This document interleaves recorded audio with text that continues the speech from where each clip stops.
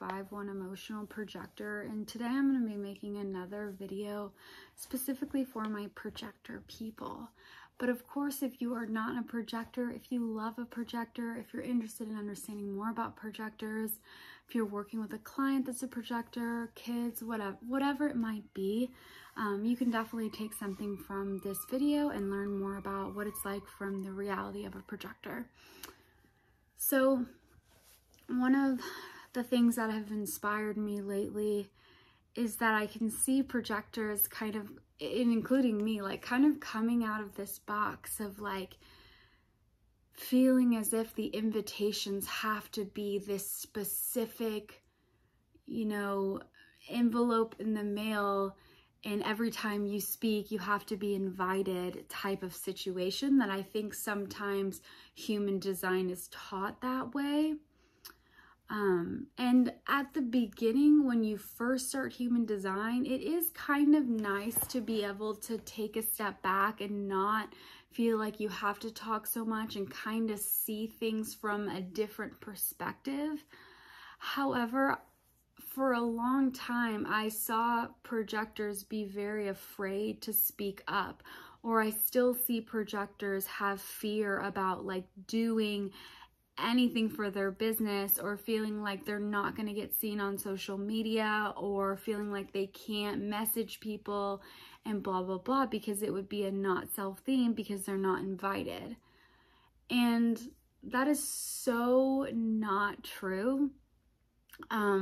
You are so much more than a strategy and an authority. Your frequency, the vibration, the aura that you have, every aspect of who you are, both in your soul, your body, your mind, your aura, every part of you is going to be a little different than every other person on this planet. So to say that your strategy and your authority, or your strategy as a projector to wait for recognition and wait for that invitation, is not enough to describe your everyday life, right? And it's really for those big things. And even in those big things, which I'll get to in a minute, there is kind of this ability to take like all the information and the lessons you've learned and take all this parts of yourself that have completed and made you feel whole and sure of who you are, and use that sureness in yourself to navigate yourself through the world. You get to a point as a projector where you can kind of like vibe if someone is giving you that invitation to speak, or you can feel like this is the correct time to say something or message. So it's like you can almost feel it before it happens, And when you're able to tap into that, it's like you can kind of let go of the idea of like, I need invitations for everything, because you don't. You absolutely do not. And I want to make it incredibly clear again here that you do not need an invitation to start a YouTube channel. I started this, no one told me to. You do not need an invitation to post on social media, to message someone, to ask someone a question, to learn more about something, to reach out to a friend that you want to see or that you want to start a friendship with.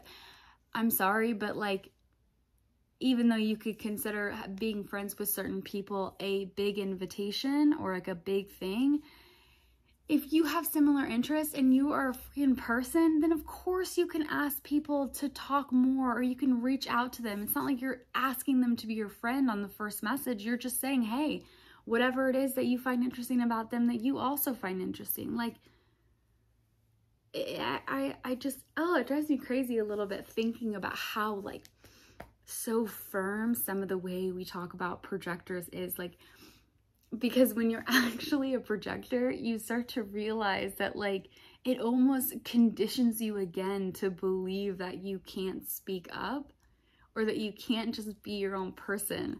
And like, then once you've learned human design even more, you kind of like do exactly what human design was here to do, which is to experiment it and then take it as your own and embody it to the world, right? Like, when I first learned about human design, I wanted to learn from different perspectives because I knew it was important. I knew there were certain things that I wasn't really going to fully grasp until I saw it from different perspectives, because then I could have a clear outside view of how different they all looked, like all the different definitions and all the different ways to view channels and charts and blah, blah, blah.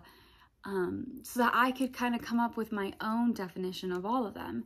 And when I was able to do that, I could start coming into terms of what I felt like an invitation was.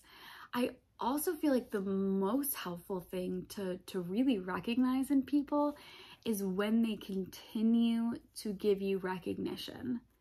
If anything, I find that more clarifying, I think that's the word, more clarifying, if not, whatever, than the actual invitation. Because even though we're projectors and we get that invitation, sometimes when we feel like we're not being recognized, it can feel like we kind of lost that invitation. And they speak about losing an invitation in human design, but it's not even losing an invitation. It's just life. You know what I'm saying? Like, sometimes things don't work out. It doesn't mean that that projector in that generator or projector relationship just lost the invitation.